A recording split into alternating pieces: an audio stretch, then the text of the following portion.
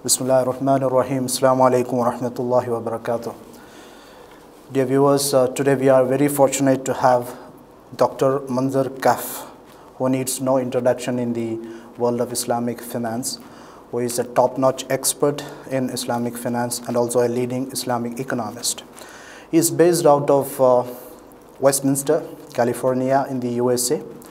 He has been a professor at Urmuk University, Jordan, and he does independent consultation, lecturing and training in Islamic finance. He has been the head of Islamic Research and Training Institute, which is the research division of Islamic Development Bank in Jeddah. He has won the prestigious Islamic Development Bank Prize in Islamic Economics in the year 2001, and he has also received the Presidential Award for the Best Student, passing out from a Syrian university. So let us welcome Dr. Monzer Kahf, alhamdulillah, to the show. Thank you very much. If I may make a little correction, I headed the research division in the Islamic Research and Training Institute. I did not head the institute itself. Okay, right. So let's go to the detailed discussion on Islamic finance.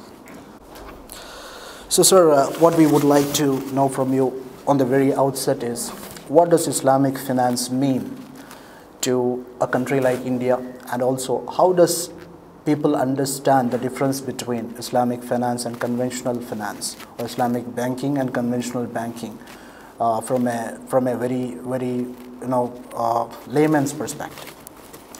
Well, as a matter of fact, for India, Islamic finance means a lot. It means for every Hindu in India, it means a lot for every Christian in India, and it means a lot for every Muslim in India. Because Islamic finance is not at all religion-based. It is rules-based. A set of rules.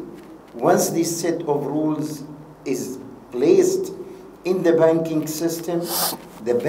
system will work in a better functional way. This is what it is.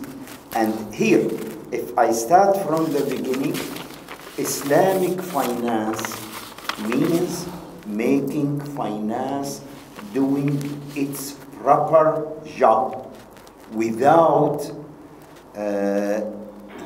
bringing nuances, bringing problems, bringing hesitations to the finance system.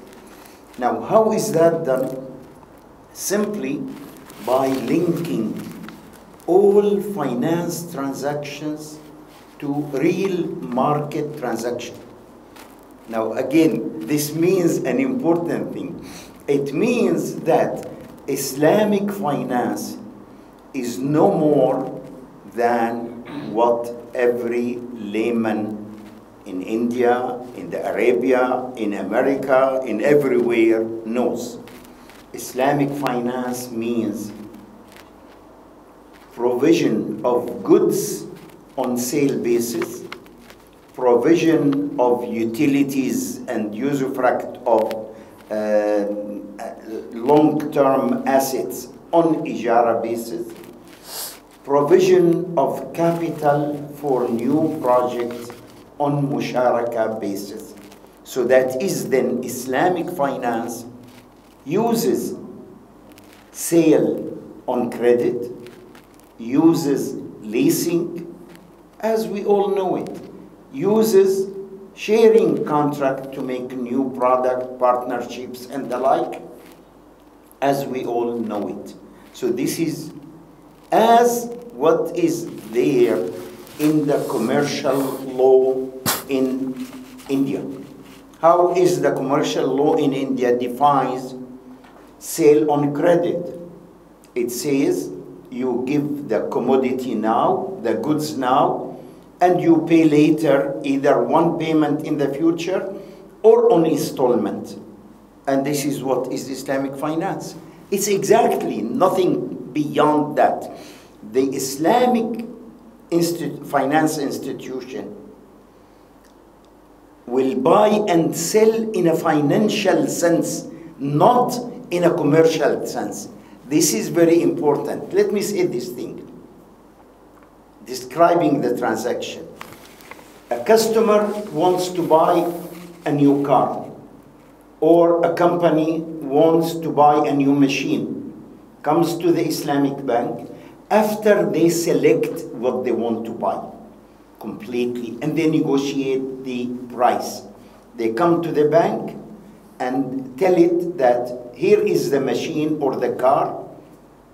I know the price of it, and I got a bill, I mean like pro forma bill, what they call. I got an initial offer from the seller. He is going to sell it to me for this price. So please buy this car or this machine, and I will buy it from you on installment at a higher price. So you make profit. Islamic finance is to make profit through finance. It is not charitable finance. That's a different institution. Zakah and Awqaf and other things, these are institutions for charitable finance. But we are talking about profit-making finance. So the Islamic bank will buy the car or the machine on your request. It does not buy it to show it in a showroom and then find a customer for it. You already asked the bank and you promised the bank to give it to it. That's that it will buy it and you buy it from the bank. Now, with that, we are in fact within the laws of banking here in India. We are not in any violation of the laws of banking, because the laws say that a bank is not permitted to practice trading of goods and services. And we don't practice trading because we only buy on your request. We do not buy on our own decision. We do not buy to make trading with the goods. So there is no trading in Islamic bank. There is financing. Now, as I described it exactly, when the controller of federal banks in the United States was asked in writing about this transaction in 1999, the answer was, this is a regular banking transaction. It is not a transaction that violates the banking laws here in India or in the United States. What we do is regular banking transactions, because the buy is not a commercial buy, it's a financial buy. And the sell is a financial sell. It is not a commercial sell. This difference is very important, and this what makes and characterizes Islamic finance and Islamic financial institutions, Islamic banks. What merchants do is something different. They buy on their own decision and they expose their goods for customers to see them and buy from them. An Islamic bank does not do that. It buys on request from the customer and sells to that customer who asks for financing. It is a financing buy and a financing sell. Therefore, it is not subject in America to the sales tax. It is subject to the interest tax. It's like interest. It's like interest, but it is better than interest, because when you give a loan on interest, that loan may be used for any objective. Not all the time it is used only to buy goods. When you make Islamic finance, since you don't give cash, you don't give loans, every single Islamic finance transaction will always be connected to the real market. There will be no excessive finance. The crisis of 2008 was caused by excessive finance. You cannot make excessive finance if you apply Islamic banking. Yes, sir. And building upon what you have explained to us, the global Islamic finance industry is fast approaching the $3 trillion mark now. But the irony is that India is the second largest Muslim population in the world after Indonesia, and it is fast approaching Indonesia in the number. But nothing serious has happened in Islamic finance front in India. And this has been mainly because of the legal framework in which we are living, or because as far as Islamic banking is concerned, the Banking Act is a hindrance. But what I understand is that there are many other areas in Islamic finance which the Islamic finance entrepreneurs, if they wanted, could have leveraged, but that has not happened. So how do you look at this scenario from a global perspective? Well, I mean, if you are that the laws in India do not stand as hindrance, I don't believe that. Okay. I think it's not the law, rather it is the individual understanding of the law. Because the law says banks should not practice trading of goods and services. And Islamic banks do not practice trading of goods and services. So exactly the same. So we are fully in conformity with the law in India. When we buy, this is a financial buy. And when we sell, this is a financial sell. Because we do not buy without a customer coming and asking for finance. We do not buy. Right. So we are not trading goods and services. It is the understanding, honestly speaking, and I'm sorry to have said it this way, it is the understanding of some individuals in the high ranks of the Federal Reserve of India, including the gentleman who was in the conference in 2006, and he was Muslim also, from the Federal Reserve of India, who said that the law does not allow banks to buy, and in Islamic banks we buy and sell. I told him then, in that conference in Delhi in 2006, I told him, your understanding is incorrect. That is not what Islamic banks do. They buy a financial buy and sell a financial sell, because they do not buy before a customer comes and asks for financing to buy a given goods.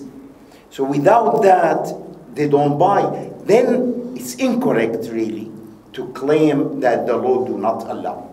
It's the understanding of some people. Right. And I am willing, and I accept, and I'll pledge, let's establish an Islamic bank, and I pledge on its behalf that we will never buy and expose, put in a showroom any goods. Never. We will only finance buy and finance sell. So we buy to finance based on a request of finance, not a request of buy and sell. Okay, so I tell the Federal Reserves, I mean now and everywhere, I told the same in 2006 in that conference, we do not give buy and sell goods. That's not the job of Islamic banks, and Islamic banks can live in conformity with all the laws and regulations of the Federal Reserves of India. Okay, this is one. Two, are there other institutions? Yes, definitely there are other institutions. And honestly speaking, I believe that Islam is not only, Islamic finance is not for Muslims alone. So I really appreciate, and I'm glad to hear that Muslims in India are the second largest Muslim group in the world, but that does not affect really. We should establish Muslims, Hindu, Christian, Jews, Buddhists, whoever we are, we should establish Islamic banks, because Islamic banks and Islamic financial institutions are better for the economy. Now, can we create other institutions? Yes, there are Islamic finance companies. We can create Islamic finance companies. Right. And Islamic finance companies are permitted under the laws of India to take deposits from investors. Right. Within certain limits. Of course, there are conditions and limits, and that is the way life is everywhere in the world. Because everywhere in the world we live under laws. So we need Islamic finance companies to provide finance and to be able to accept investment from investors on the basis of partnership, sleeping partnership. Those investors will be called sleeping or dormant partners. And there are laws sometimes put at a given number. You cannot have more than 100 sleeping investor in a in a finance company. We abide, we go by that. So we need finance companies that are based on Islamic finance. We need, especially for housing, and this is easy to be so done. in a venture capital contest, Yes. this could be limited partners. We need also cooperative companies or cooperative organizations to provide finance for the mass. We need also microfinance, which can easily be done in India under the existing laws. There is no need. I always claim that there is no need for any change in the laws. Right. What we need is understanding of the law, not the law itself. We need microfinance, and microfinance can always be supported by the zakah to lower the cost. The issue in microfinance, the main issue is that the poor needs one, immediate help. He also needs investment to stand on his own, and he also needs education to know how to manage his finance. The poor usually lacks this. Right. Lacks the immediate needs and lacks also the education to manage his own finance. And of course, we need to give him some resources to make him stand up. Now, zakah can help in that, along with microfinance institution. In this way, the microfinance will not cost the poor more than what is done for the rich in the market, in the business market. It will be about the same prevailing rate of interest in the country. We have an example which is important, in fact, and it's nearby here, under your nose, in Bangladesh. Right. We have Grameen Bank. Grameen Bank is based on donations from NGOs and other international institutions and from the government of Bangladesh, but it charges interest rate up to 54% sometimes to the poor, which is at least 3 times the interest rate the rich pays to the banks in Bangladesh. Okay, now compare this with the Islamic finance offered by the Bangladesh Islamic Bank. The Bangladesh Islamic Bank depends in its Islamic finance project on 2 channels in addition to the funds that need to be given and returned. they depend on zakah resources, and they depend on Awqaf. The Bangladesh Islamic Bank created a foundation, which is Awqaf. And the Islamic word for the foundation is Awqaf, created a foundation whereby the revenue of the properties of this foundation can be used to support microfinance, provide salaries, provide expenses, and so on. So with zakah, you help the poor directly with immediate needs. You can also help the poor with capital assets, small capital assets. And with the help of the Awqaf, you can educate the poor. And in that way, you do not charge the poor the cost of this education.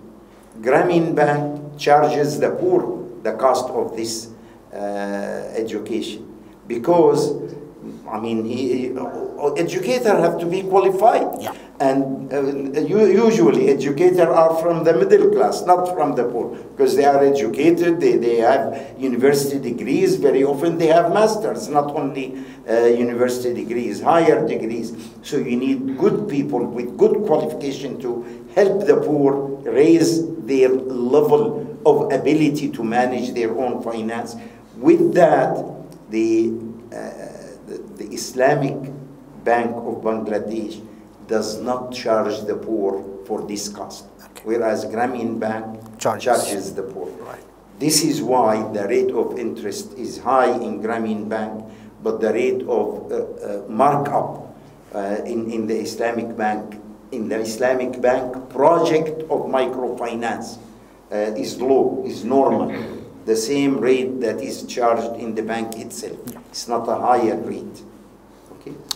So basically what you're saying is that what we need is out-of-the-box thinking and some aggressive entrepreneurship, rather than saying that the law is the hindrance. Because if we don't have any critical mass in the market, nobody is going to bother. Is that the case? That is exactly correct. We need, you see, why it is called Islamic finance? Because it happened that we Muslims started it. Yeah. But it's not really Islamic in its rules. It's normal, like anybody that can do it. So we need good entrepreneurs from among ourselves, because it is ours now. It is Islamic finance. I mean, every part of the world knows it as Islamic finance. So definitely we need here in India to take the lead in having aggressive entrepreneurs, creating Islamic investment companies, and then invite investors with us, and creating housing cooperatives. I have a good example in Toronto of the Islamic Housing Cooperative, which grew and became one of the very big corporations, and it provides housing to many Muslims in Canada, and also to non-Muslims. And you don't need to restrict it to Muslims, really, it will be to everybody. So we need housing cooperatives, housing finance cooperatives. And we need other cooperatives to finance other things like car and customers and other needs. In addition to the microfinance, we need microfinance institutions that can help the poor. Okay, so talking more about the Indian economy. Indian economy is an agrarian economy with 70% of its population directly or indirectly employed in the agricultural sector. And 14% of the GDP is contributed by agriculture. But what's happening in India is, over the last few years, the contribution of agriculture to GDP is falling, and farmer suicides are increasing. On an average, 15,000 people commit suicide every year in different states of India because of the debt burden placed on by the banks on them. They are not able to repay. Maybe it's because of the bad monsoon, bad crop, and they lose the land which is made as a collateral to the bank, etc., etc. And it's a catastrophic situation. So this is a big burning issue in India these days. So what Islamic finance has got to offer to the most dominant sector of India, and how it can revive the agricultural sector, because it's what's happening is fairly inhumane in the very face. Okay. Well, you see, the nature of Islamic finance is development because it always relates every finance to the real market transaction. Yeah. It puts a cap also on the finance, which is natural cap that you cannot finance more than the price of the goods that you are financing. Okay. So this is one. Now, for farming, the seasonal finance Yes. can be offered by Islamic finance on local basis. Okay. We need some localization instead of major banks or major institutions come into the in helping the small farmers. Those who are committing suicide are not big farmers. Definitely. Yes, definitely. They are small farmers and they are under debt. So to work in that environment, you need localized Islamic finance institutions based on cooperation. Right. Basically, the cooperative, I don't know how strong the cooperative movement in India, but we need really cooperative agricultural finance organizations. Right. With this, Islamic finance has a lot to offer because of the nature of Islamic finance in being more moral. Right. Honestly speaking, we do have examples where Grameen Bank collectors were going and destroying the house of the debtor, but that never happened in the Bangladesh. The other example in the Bangladesh microfinance project. Never happened. Okay. The reason is when the Islamic finance, because of its moral commitment and because of implementation on the local level, then the local people will take care of that all the time. Okay. And the local people will be all the time able to help the one who is in trouble. And then explain the issue in a good way to the central or to the larger organization. And since you have multiplicity of resources, not only the resource that aims at giving finance and make a return on it, you have also the fund that is free, distribute zakah. You have the Awqaf that whose return will be also used for that. So with this combination, we can make a lot in the Indian sector, in agriculture, with small farmers. I think what we need in this regard, we need a pioneer project. All right. And I really, honestly speaking, I understand you told me that the Jama'ati Islami is having some media and some projects. Yes. Jama'ati Islami should start local projects. I mean, there is central to just help the localities. Right. But I don't want central organization. We need it to be local. Decentralized model. Decentralized completely. The center's job will be only to give support when needed. But we can do a lot by these local small cooperatives among farmers. Right. And that, I think, what we should do. And tomorrow morning, please. Are you from Jama'ati Islami? Yes, of course. Okay, so please do that tomorrow morning. Okay. We need tomorrow morning to have some organizations in our localities. Inshallah. Everywhere. Inshallah.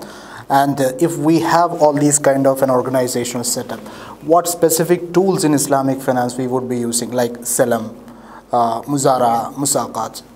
How would that work? I think the most important thing that we can use, definitely Muzara'a can be a way, but we need not only a tool that allows us to make profit. We need also with it to incorporate the concept of zakat. Zakat. Give you an example in Sudan.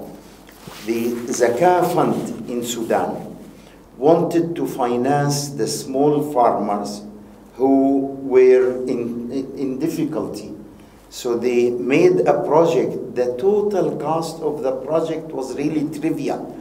was about $300,000, and they helped with it more than 6,000-7,000 families.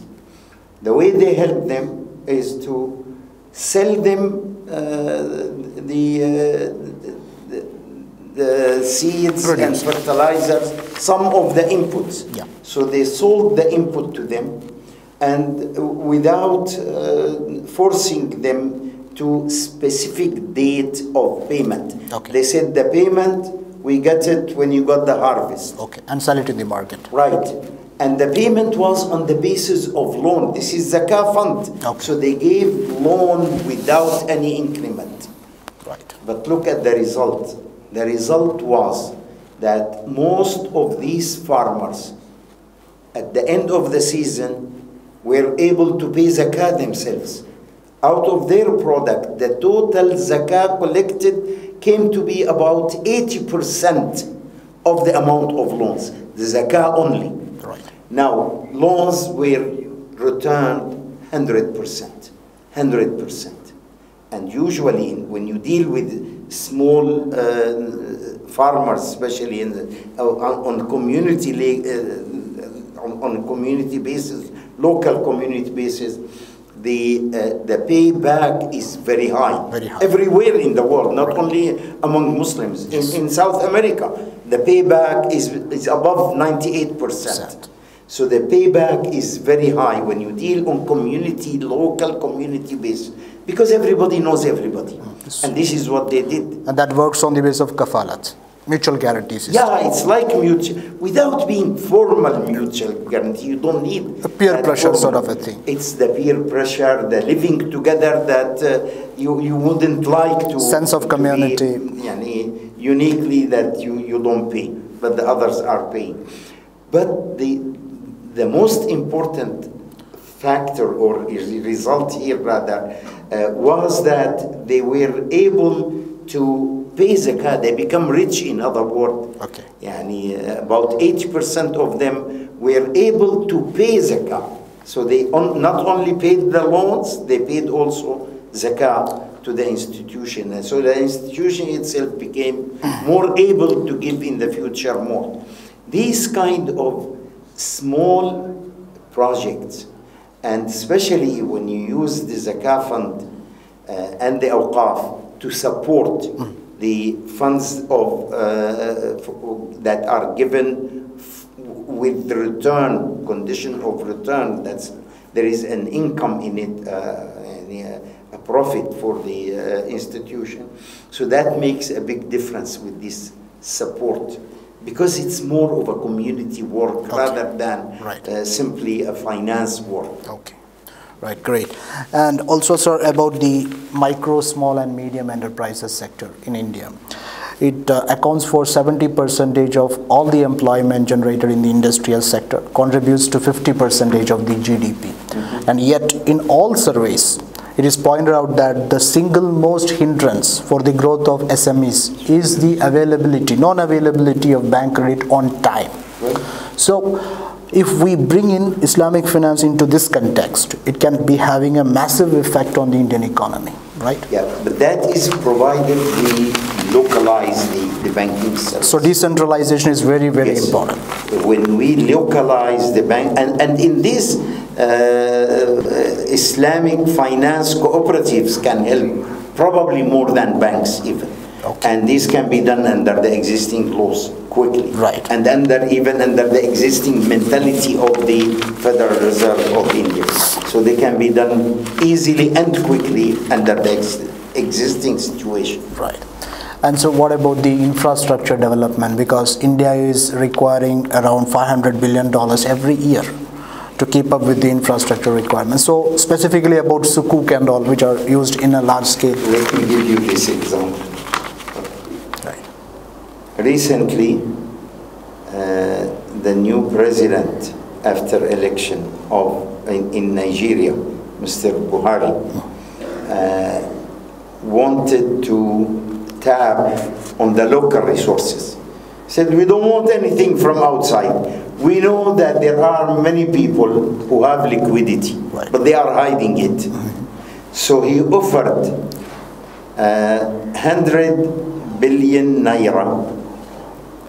The naira there is maybe the rupiah here is about 5 naira, because for the dollar the naira is about 300 naira for the dollar. Right. You have about 60 for the dollar. 67. Right? 67. So probably a little less than 5. Naira will equal rupiah. So when you talk about 100 billion, you are talking about a good amount. That is for the roads. And you know what happened? About 3 weeks ago only, these sukuk were launched. Okay. All the amount was covered. All right. All of it was covered. Sukuk to build roads, build and repair roads. And all of it was covered. So I am definite, and India has also a lot of liquidity. Right. There's no doubt about that. But people hide their liquidity. If they find good project that they see its results, and if they find that it is done without corruption, definitely they will come out and take it out. Right. I think if you want to sit and cry and wait for the Gulf money to come, it's not going to come, period. It's not going to come. The Gulf money goes to America and Europe and Canada and Australia. It's not going to come here.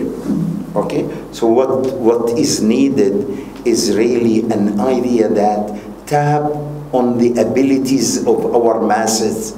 The masses in India here can definitely help in that. And the idea of sukuk is a lot more developmental than the idea of bonds. Right. What is the basic difference? You cannot issue sukuk for a debt for the budget. Never. Okay. You can only issue sukuk to build a project. Right. To make new roads, to make new dams, to make new bridges and so on. So that is to make developmental things. And it's not difficult at all. I'm sure, I'm definite, if Indian government and also state governments decide to issue sukuk for the infrastructures, everybody will support them. Right. And I'm definite they will gain support. Within a week almost, all the sukuk that were issued in Nigeria were covered. Okay? Right. So what happened in India was that many big corporates like Reliance Industries, which is a global conglomerate, they actually came up with Sharia-friendly, Sharia-tolerant products. Like they launched a particular insurance plan, ULIP, in the market, Iman. And Taurus, other asset management companies also came up with Sharia-compliant mutual funds. And there was an index on the stock market which was a Sharia-based index. But all these products did not take off in the Indian market. This is another irony that we are talking about, because whatever is available in the market, there is a deep-rooted thinking in the minds of people that stock markets are not actually Sharia compliant. It's more towards gambling, speculation. So can you elucidate the difference between pure gambling, which is not allowed in Islam, and the Sharia compliant market activities? I'm not much in happiness with stock markets. Okay. As a matter of fact, yes, most stock markets or most transactions in stock markets are gambling-like. Right. Maurice Allais used to propose, I think he probably is still alive, we checked just a few years ago in 2013 that he was alive. So probably he's more than 100 years old now. Maurice Allais is the winner, the only French economist who gained Nobel Prize. Oh. Okay, the only French economist. And he used to say all the time that we really don't need stock market to open 24/7. Now around the globe, you have 24/7 in the trading of shares and bonds. you need it to open only for 2 weeks, 2 hours a week. All right. We don't need more than 2 hours a week, because all these transactions, they are really not beneficial to the economy. We need some liquidity in the economy, so that if you find a better opportunity, you sell your shares and go into an IPOs, or into, that is, new company established or being expanded, or go into another business. But simply to be a negative investor, sitting, dorming at home, and someone runs your fund in a mutual fund in the stock market, that's not a good business anyway, and that doesn't add much to the economy. I believe in the direct action, not in the real economic activity. Yes, really economic development action.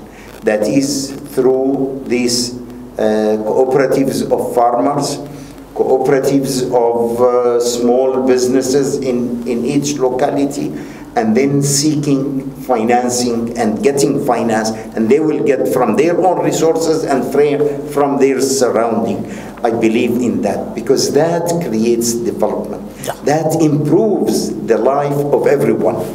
Stock market does not improve the life of everyone. Right. And it does not. As a matter of fact, it does not. So I'm not much really enthusiastic about this about it, nor about the Islamic index.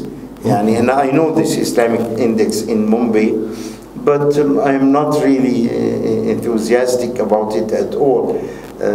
Most Islamic indexes really have some defects even in them.